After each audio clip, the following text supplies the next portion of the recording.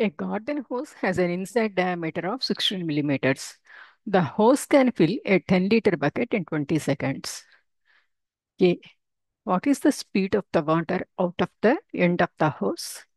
What diameter nozzle would cause the water to exit with a speed 4 times greater than the speed inside the hose? Obviously, this numerical problem is based on the volume flow rate and the equation of continuity. What is the equation of continuity?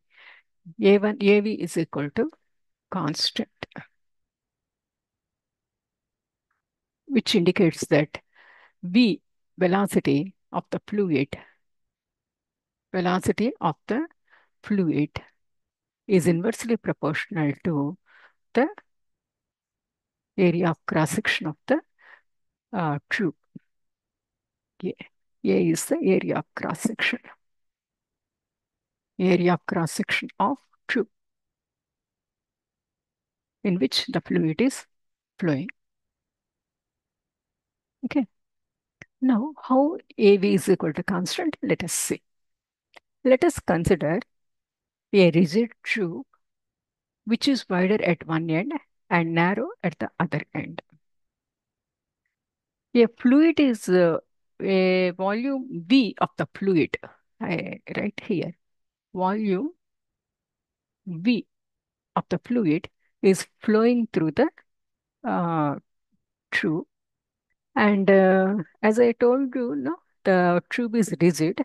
There are no leaks. Therefore, see whatever may be the amount volume of the fluid entering into the tube, same volume of the fluid coming out of the tube. Okay, for a given interval of time, delta t, the fluid molecules traveling with a velocity of v1 make a displacement or travel a length delta x in the wider part of the tube. Okay, so velocity is equal to, we know velocity is equal to displacement over time. Here the displacement is delta x and then time interval is delta t. And what I am saying is the fluid molecules have the velocity v1 at the wider part. Therefore, velocity of the fluid particles v1 is equal to v1 is equal to delta x1 over delta t. This implies delta x1 is equal to v1 delta t. And then area of cross section of the wider part is a1. Area of cross section of wider part of the tube is a1. And then obviously the narrow part is a2. Area of cross section of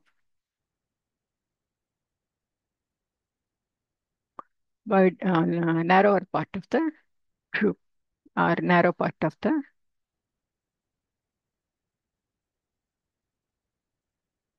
tube is equal to a2. We know volume is equal to area times length. Okay.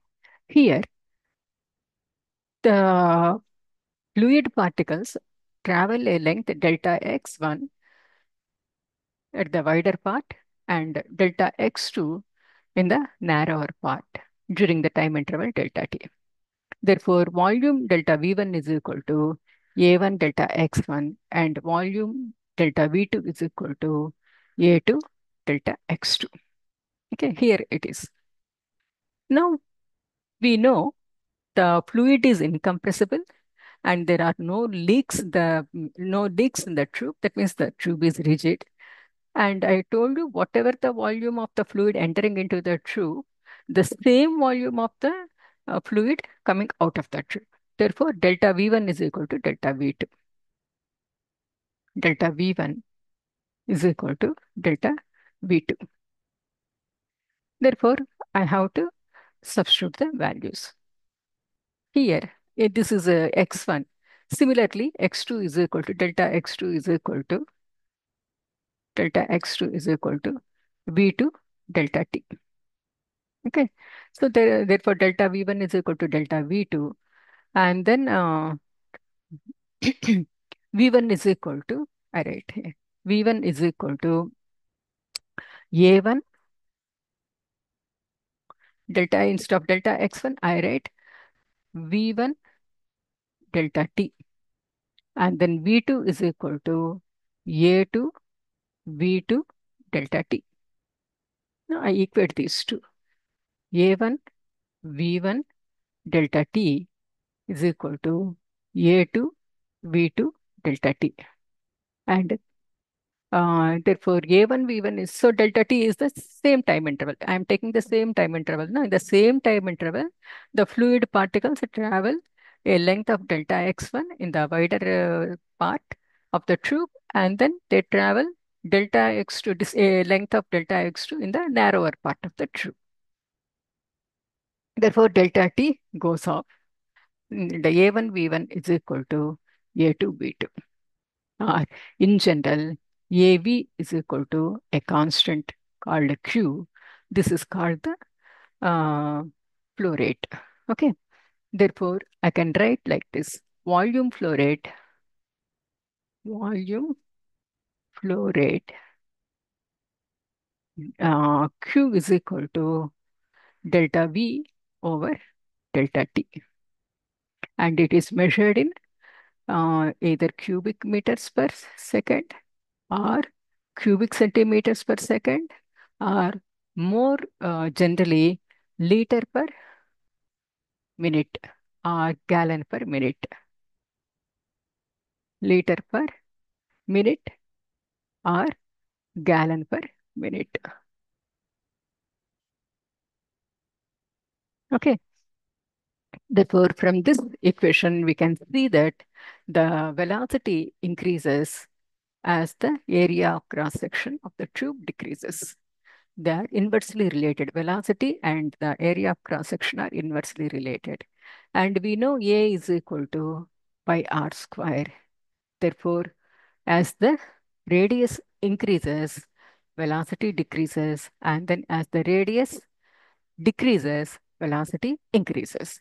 So keeping this in mind, we will try to solve the numerical. Okay. Here, the diameter of the tube is given to us. So the diameter is equal to 16 millimeters. Okay. And then we know area A is equal to pi r square. A is equal to pi into r means 16 over 2. And then this is in millimeters. We have to convert it into meters. Therefore, 16 into 10 to the power of negative 3 meters. Negative 3 whole square. This gives a value of 2 uh, times 10 to the power of negative 4 cubic meters. Okay. Next, this is A. And then he is asking us to find out the speed of the water. To find the speed of the water, he gave the volume flow rate. So volume flow rate Q is equal to 10 by 20. That is equal to 0.5 liters per second. That is equal to 5.0 times 10 to the power of negative 4 cubic meters. Here you should know 1 liter is equal to conversion. 1 liter is equal to 10 to the power of negative 3 cubic meters. Okay. Now using this one, we know Q is equal to AV. Here, Q is equal to AV. Therefore, we will equate this one. So 5 times 10 to the power of negative 4 is equal to A, we know, no, 2 by 10 to the 2 times 10 to the 2 times 10 to the power of negative 4. So therefore, V is equal to this divided by 2 times 10 to the power of negative 4 gives 2.5 meters per second. And this velocity is when the diameter is this much, 60 millimeters. Now he is asking us to find out what is the diameter, what should be the diameter of the nozzle to increase the speed 4 times. So for that, what we do is that is the B bit. So for the B bit, V is equal to 4V. That is what he is giving. He has given. We have to find out the diameter. Okay. So let us write the equation. Okay.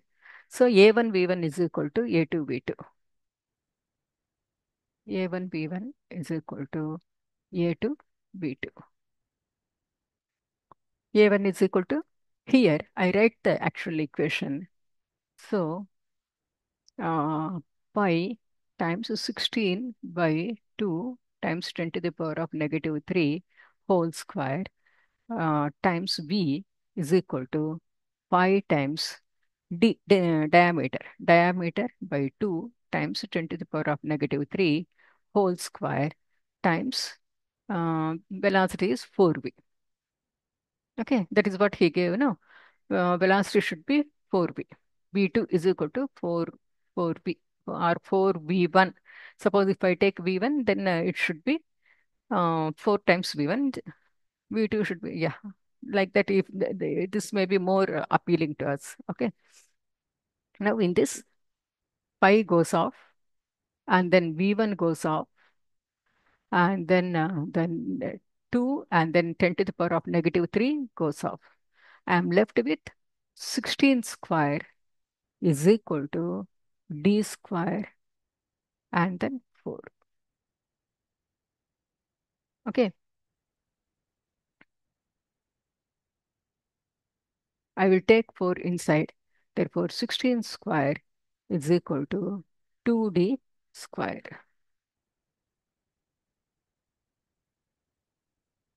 2d square.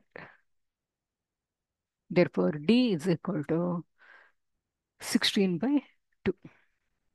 That is equal to 8 millimeters. So, to increase the velocity 4 times, the diameter should be half. The actual diameter is 16 millimeters. We got 8 millimeters. So, the answer is 8 millimeters. This is the answer for this question. B bit. Okay. For 4B, the diameter should be half. So it is our common experience that suppose if we take the water pipe for putting the water in the garden, suppose if we put the hose with a small nozzle, then the water squirts farther. Okay. Otherwise, it will be like this. It is our common experience. The moment we fix the hose with a small nozzle, the speed increases.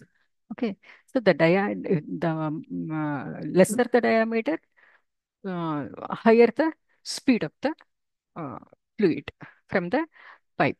Okay, this is one thing.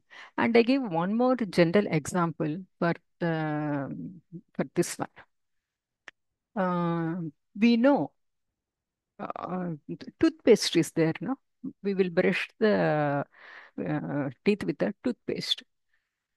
Suppose if we reduce the volume of the toothpaste tube, then equal volume of the toothpaste comes out. Okay, suppose if we have this is the toothpaste tube, okay, having the nozzle like this. And then if we press here, generally we press here, okay, somewhere. The pressing means pressure, we are applying the pressure. We know pressure and volume are inversely proportional, okay. So higher the pressure, lesser the volume, or lower the pressure, higher the volume. So suppose if we want to get the get more this one what we call toothpaste, we have to reduce the pressure. Okay. So to reduce the pressure, if we reduce the pressure, the volume increases. As the how much volume increases, how much volume of the tooth paste tube increases, that much volume of the toothpaste comes out. Okay. So just equal amount of paste comes out. How much volume you squeeze, how much volume you reduce here. Reduce the volume of the reduce the volume of the tube, toothpaste tube.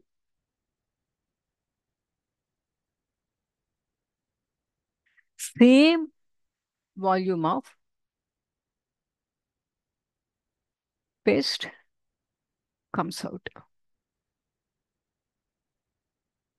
Okay. So this is one day-to-day example for this one. Obviously, this problem is based on the equation of continuity and volume flow rate. And how they are related, I derived here. And then hope you all of you understood this one, and try to practice few more problems, and you will get the expertise in this. Okay. Thank you. Bye bye.